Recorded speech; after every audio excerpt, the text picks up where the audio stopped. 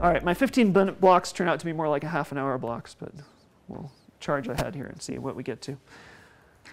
Okay, so I mentioned when we have this evaporation from a water body like a lake, that can produce a distinctive isotope composition in the vapor that's produced, right, in terms of the deuterium excess in particular. The other side of this process is evapoconcentration. It's what happens to the residual water that's left behind in the lake or in the stream or in a leaf. Okay? And by mass balance, we're removing vapor which has a different isotopic composition than the initial pool that we started with, let's say the initial lake water. So what happens to the delta values of the remaining liquid?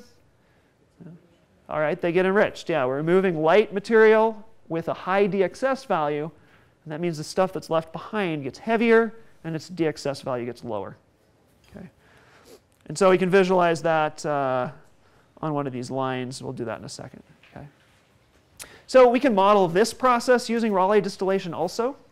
It's just the reverse of what we talked about before, really, right? So now we're removing something light instead of removing something heavy. We're looking at the evolution of the residual material as it comes along. Okay.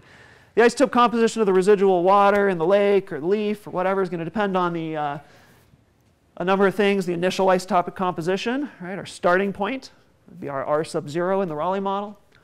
It's going to depend on the fraction of the water evaporated, or F term in the Rayleigh model.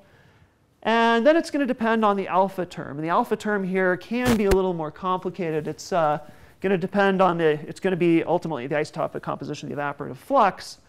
But in some systems, we also have to consider the back flux, right? And this becomes really important for things like leaves where we have a very small pool of water, right? Again, diffusion is trading molecules in both directions. And so it turns out the isotopic composition of the vapor in the atmosphere is important as well in determining the net fractionation or the net evolution of the composition of the residual water, right? If you have a small pool of water and the amount of water diffusing back into the leaf or back into the liquid pool, right, is going to contribute substantially to the mass of water that we have. Okay. So just keep that in mind, and I think that'll probably come up as we talk about leaf water in the class over time here. All right. For large pools of water, large bodies of water, say a large lake, we can use the evaporation line and show the change in the lake water composition, for example, as we remove water through evaporation. So here's what we looked at before. We've got our vapor there, that first star on the left, very high deuterium excess values. And so, in a very kind of simple conceptual sense, the residual water, lake water, is going to move along an evaporation line in the opposite direction, right? We just extend that evaporation line up to the top right direction. And over time, as more and more water is lost from the lake, right, we can use our Rayleigh model, and it's going to give us evolution of that water isotope composition that way. So we can use that then to characterize the amount of evaporation that's occurred, which is something that's often difficult to measure in a sample. Okay, so here are some different water bodies. We're going to look at rivers here in different places on Earth. And these are now evaporation lines for these rivers. And you can see that they're different, right? So you can see that they reflect the differences kind of reflect different factors that affect these. So one is the source water isotope composition, right?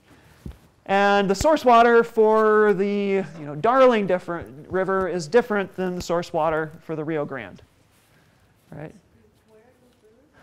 Darling is in Australia, the Amazon is in the Amazon, and the Rio Grande is in the southwestern US. It starts in southern Colorado mountains and then flows down to the Gulf of Mexico.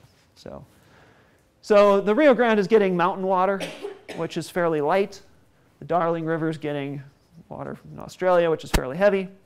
Amazon's maybe somewhere in the middle, but it's got some light water coming from the high Andes.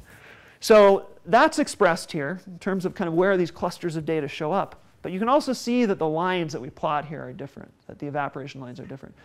And it's actually, I'm doing a disservice here. Be careful about thinking about these as evaporation lines, because what we're seeing here is potentially a mixture of processes, right?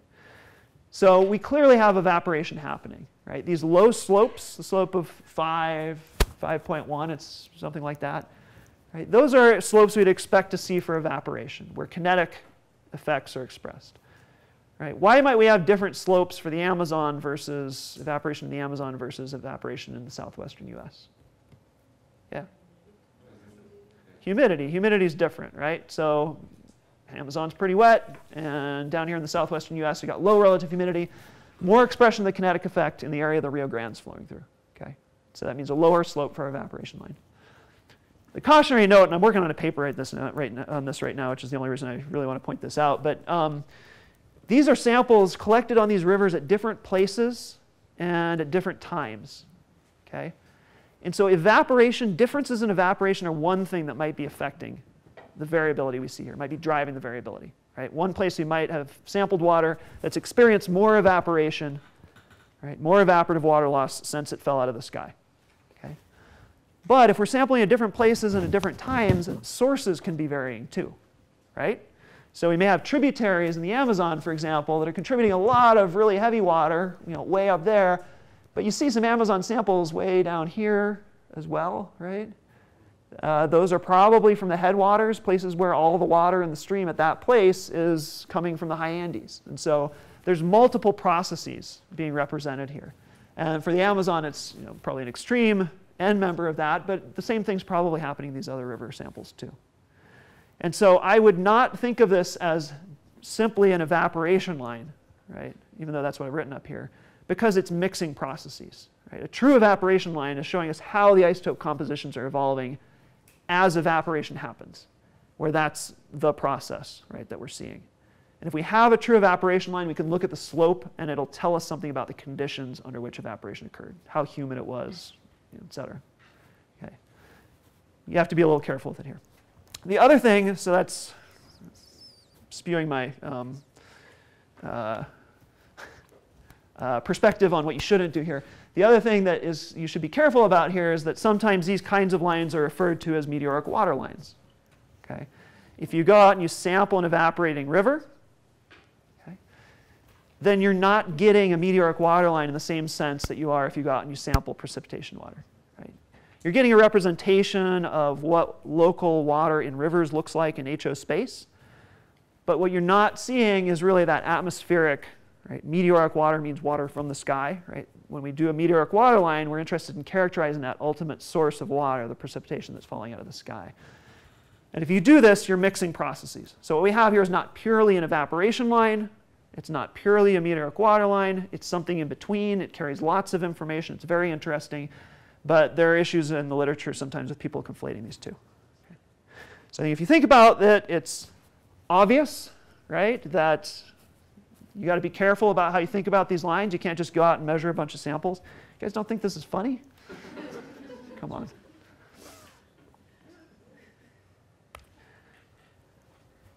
So this is what I just said. Evaporation lines, local meteoric water lines. Think about what they actually mean and what somebody's showing you and where the data is coming from.